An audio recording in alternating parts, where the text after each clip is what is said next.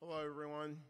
Thank you for being here. I'm Marcus Cole. I'm the Dean of Notre Dame Law School, and I want to welcome you to our inaugural Notre Dame Religious Liberty Summit and the presentation of the Notre Dame Prize for Religious Liberty. Many of you who work in this field don't know me because I'm not a constitutional law scholar, and I've not spent a career in the fight for religious liberty.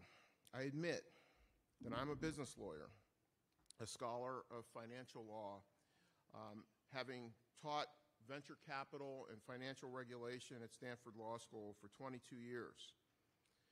But when I was a faculty member at Stanford, I picked up my local newspaper one day, and I noticed a photograph on the front page of that newspaper, and it had a picture of a group of nuns in habits.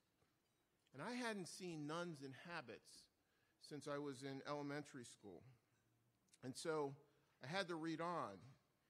And it turned out that the nuns in the photograph had been approached by a group of young women who wanted to join their order.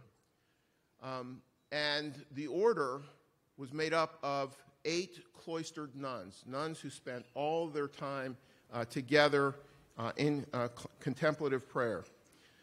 And this 6th group of women, young women who wanted to join their order, simply had no space in the convent. So the nuns did what any of us would do if we're enlarging our family.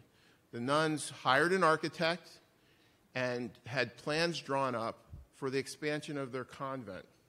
And they took those plans and submitted them to the San Mateo County Board of Supervisors for approval. When the county saw the plans, they didn't approve them. Instead, what they did was they decided that this land and this open space was too valuable. In fact, I'll quote, "It was too valuable to be wasted on something like prayer." So they condemned the property and took it by eminent domain and sold it off to a developer. I was outraged, but helpless. I didn't know who could help them or what could be done on their behalf. Who could help them? An eminent domain lawyer? But what do eminent domain lawyers know about religious freedom? It was at that time that I started thinking seriously about religious liberty as the most fundamental freedom in our lives and the one that is taken for granted by far too many. And for many years, I gave my frustration to God in prayer. After all, I was a business lawyer. What could I do but pray? Well, as I've said this morning, and I've said many times to the people around me, great change starts with a prayer. Like the movement for civil rights in the United States, it began in the black churches of this country. Churches like Ebenezer Baptist Church in Atlanta, Abyssinian Baptist Church in New York, Pilgrim Baptist Church on the south side of Chicago, and yes, St. Augustine Catholic Church in New Orleans. Churches were the place where African Americans could gather for discussion and planning beyond the reach of the Ku Klux Klan or the police, who were often one and the same. Great change starts with a prayer. Like the fall of the Berlin Wall. In 1982, at the height of the Cold War, St. Nicholas Church in Leipzig, East Germany, began organizing prayers for peace each week. First, they started in the sanctuary, but these weekly vigils grew beyond the capacity of the church and started to pour out into the square in front of it. And then it started to spread to other cities, all across East Germany, until 7 years later, in November of 1989, the Berlin Wall fell. Great change starts with a prayer, as it did in Hong Kong, when Archbishop Joseph Cardinal Zen walked into a park on the 10th anniversary of the massacre at Tiananmen Square to pray for the victims. That prayer, year after year, grew, with more celebrants going into the park to pray. And today we know it as Hong Kong's umbrella movement. We are in need of prayer. And what would the world be like if we were not free to pray, free to believe, free to live as we believe? In the words of Jimmy Lai, the recently imprisoned Catholic publisher of the Apple Daily News of Hong Kong, Hong Kong's newspaper voice of democracy, Jimmy Lai says, autocrats and dictators all around the world understand that if we obey God or a moral code, we may be less obedient to them, especially when our conscience tells us that what they are doing is wrong, which is why religious freedom is the first freedom that tyrants try to extinguish, and why it is the first freedom listed in the American Bill of Rights. The framers of our Constitution understood that without freedom of conscience, no other right matters. Notre Dame is an answer to my prayers. God gave me a great university leader in Notre Dame President Father John Jenkins, and he afforded me with the opportunity to express this vision for an all-encompassing scholarly and litigation initiative to bring Notre Dame to the front of the battle for religious liberty. God also provided us with great partners like the Maroon family, whose generosity made it possible for us to put this effort into motion. They gave me the resources to fly out to Provo, Utah, to persuade Professor Stephanie Barclay to come and lead this effort. And God gave us Notre Dame and the power of her name to make the world stand up and take notice. So what makes the Notre Dame Religious Liberty Initiative different from all other efforts to defend religious freedom? To be clear, the Notre Dame Religious Liberty Initiative has, as one of its 5 components, a religious liberty clinic to litigate cases at both the trial level and all the way up on appeal. But the Notre Dame Religious Liberty Initiative is much more than a clinic. It aims to both create and promote ideas in support of religious liberty, and then to leverage scholarship and ideas in the real world for people whose real rights are at stake. We are, in many ways, inspired by scholars like Michael McConnell at Stanford and our board member, Doug Laycock, who are both not only leading scholars on religious liberty issues, but also powerful advocates in the courts of law and public opinion. And we are inspired by Seamus Hassan, Notre Dame Law School class of 1985 and the founder of the Becket Fund for Religious Liberty, and his understanding that the fight for religious liberty must be for all faiths, or it will fail for each of our own.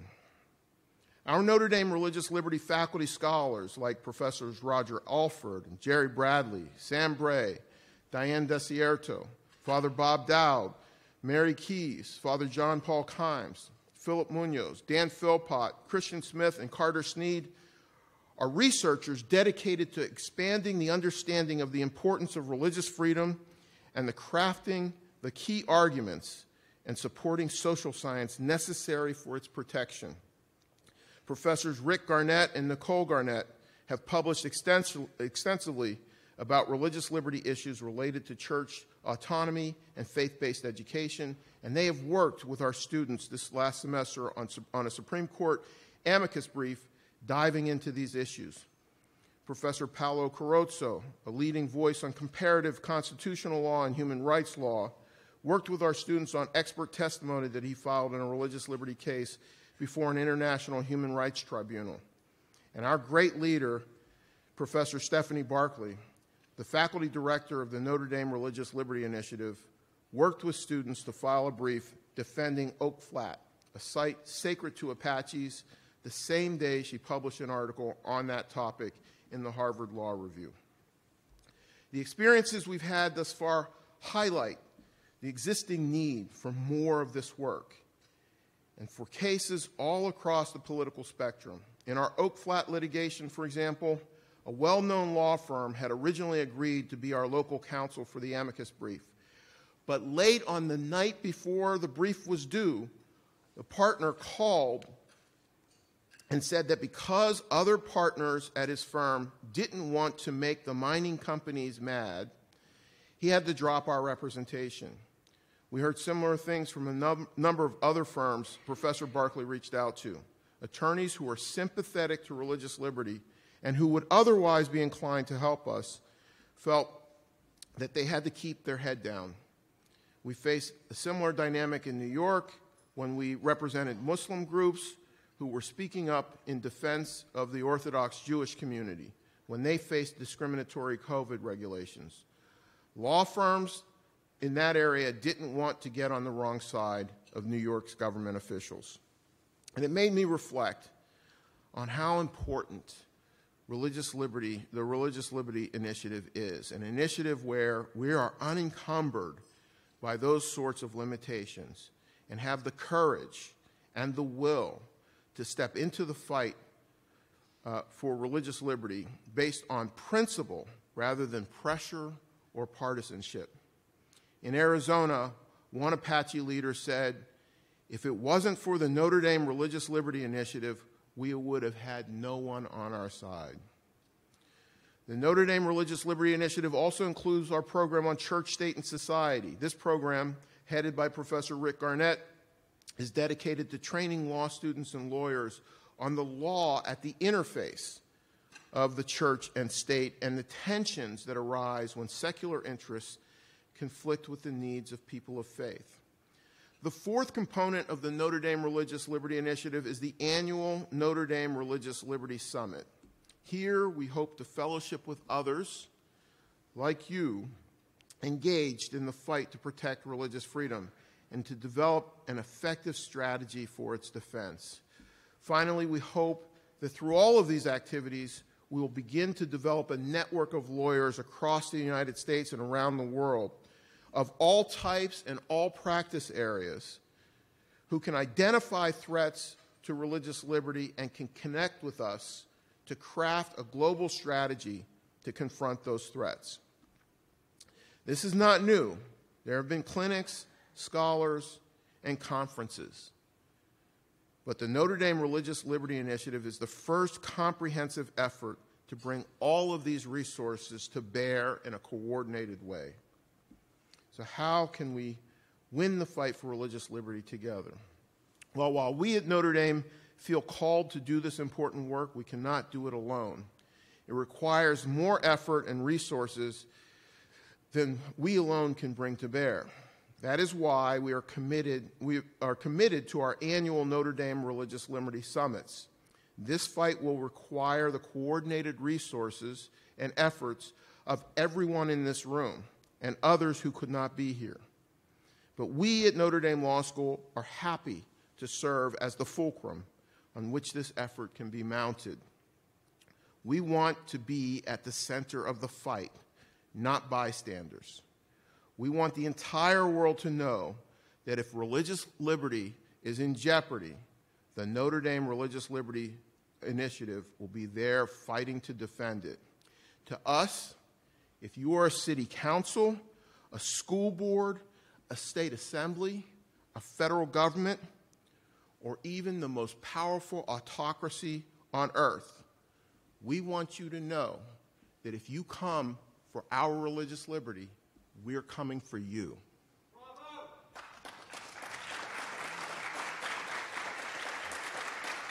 Thank you. Thank you. There are people in this country, because of our divisive politics, who think that religious liberty is about who bakes what cake for whose wedding. I'm here to say that while no one should be compelled to participate in activities that violate their religious beliefs, this is not about the culture wars. In fact, if you insist on painting those who simply disagree with you as bigots, then you are complicit in the deaths of millions of people around the world. As our honoree, Nuri Turkel, will remind us, religious liberty is more than that. Religious liberty is a matter of life and death for hundreds of thousands of people around the world. It is a matter of life and death for the Uyghurs in Western China, whose only crime is that they worship Allah rather than Xi Jinping. Religious liberty is a matter of life and death for hundreds of thousands of people who live in the 13 countries around the world where atheism is a crime punishable by death. Religious liberty is literally a matter of eternal life or death for the doctors in the United States who are being compelled by state laws to participate in assisted suicide. In conclusion, our president, Father John Jenkins, once wrote an important article about the decline of persuasion in our political dialogue. President Lyndon Johnson said something similar when he said that instead of winning an argument, he would rather win a convert. Those of us who understand the fundamental importance of religious liberty to our survival and to our souls must persuade. We must win converts to this fight. In the Gospel of Matthew, chapter 28, verses 19 and 20, my Lord Jesus Christ commanded me to go and make disciples of all nations and to teach them to obey everything I have commanded you. As a Christian and as a Catholic, I ask myself, how can I do this if I cannot witness my faith through my actions and in my words? In short, we must defend religious freedom in the United States and around the world because our very souls depend on it. And so does the...